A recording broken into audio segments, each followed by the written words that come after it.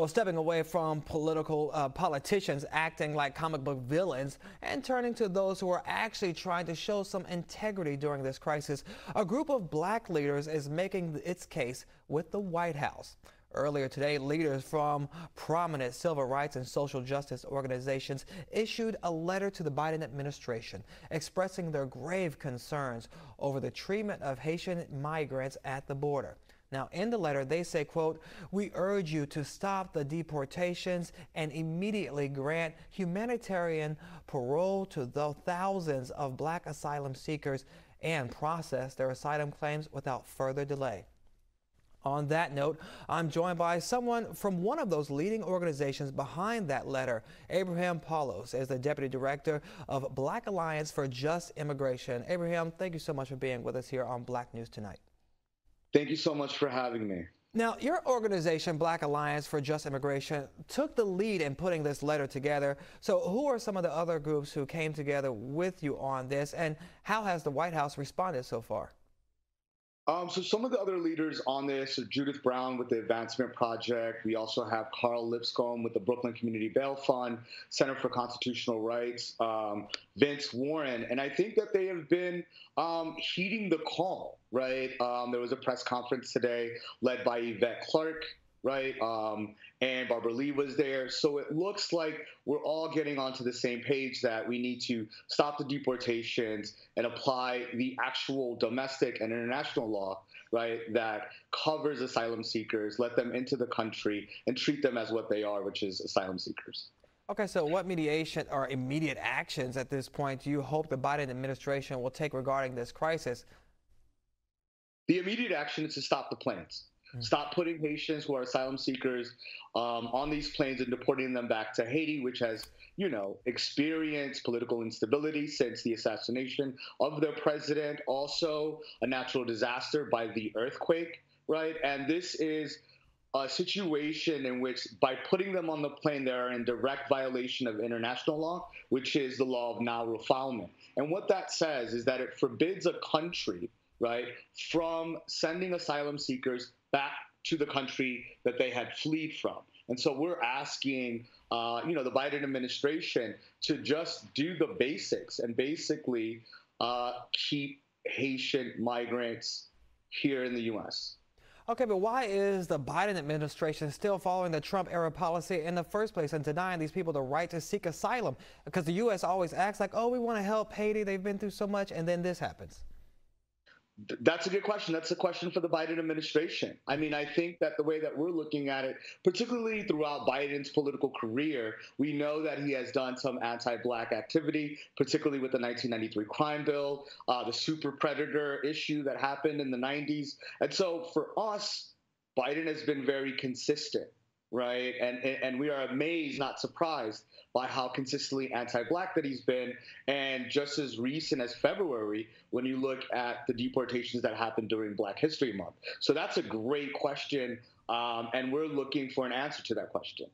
Well, can you tell us a little bit more about the latest from the border, like who is still being deported, who is actually making it into this country, and what's going on with their immigration process? So that's a really good question. I mean, a lot is happening and things are ongoing right now. What I do want your readers to also understand is that there is a historical context to this, right?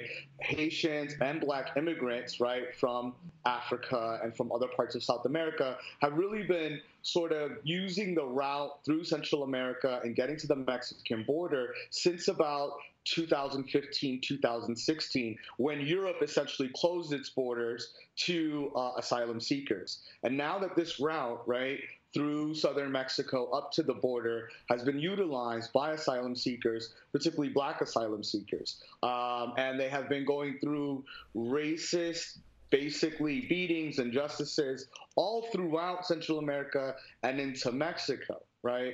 And so this situation isn't new, right? It has just been, what's new about it has been the Biden administration, one, being new. We knew how Trump and his boys get busy, right? They were very open about that. But I think what is shocking to the system is that you have a president that basically got to the White House because of Black people, right? And has done the least for Black people since he's been in power. Well, personally, how does it make you feel that they ran on the platform that they're going to help fix the immigration problem, and then we see issues like this and they just keep saying, well, we're going to have to do more research, we're looking into it. It doesn't take much to look into these videos that we're seeing. The proof is right there. What else do they need to see? I mean, that's a great question. What more do they need to see? And again, we're looking at an administration, right? When we look at the Democrats, the last time that immigration law was passed here in this country, and that is still the law of the land, was in the 90s, in the 1996 laws as they are known by, right? And so I just sort of think that immigration in this country, right, particularly with elected officials, have used it as political football, right, to they campaign in poetry, but they govern in prose, right? And in the immigration context, it's no government at all. And so I just think that moving forward, we really need our elected officials. And I'm gracious that the Congressional Black Caucus, has pulled up for Black people and also for Black people that are down at the Mexican border. And so I think moving forward, we need a rights-based approach to immigration. And right now, the Democrats are just completely addicted. Well, let me ask you that, Abraham, before you go on. You said that the right thing, but your organization is about just immigration. What does that look like? Because some people say, well, we don't have any choice. They're coming in droves. We didn't know how to control so many people coming in. What does just immigration look like in a situation like this? That's a great question. I mean, they're coming in droves. The Italians and the Irish also came in droves. So that's nothing new right there, right? And so I think when we're really talking about Black and brown people that are coming, we're in the 80th percentile. This isn't a situation where they're alarmed and we're going through something new. Going back to your question about what is just, one is not wrapping immigration legislation around the carceral state in the United States. 76% of Black immigrants get deported because of contact with the police. So what we're saying is that just as they are criminal justice reform, right, but there also needs to be reform in the immigration system that steps away from wrapping up immigration and enforcement and the criminal legal system in the U.S. So we could start there. And then I think moving forward is also to treat people with humanity and dignity, right? We're respect, all for a better life. All right, treat those how you would like to be treated. It's very simple. All right, Abraham, thank you so much for your informative comments on this. And be sure to join the conversation. We want to hear from you, so head over to our BNC Instagram and Twitter pages to let us know how you feel. Also, visit our website, bnc.tv, and subscribe to our YouTube page to check out clips from the show.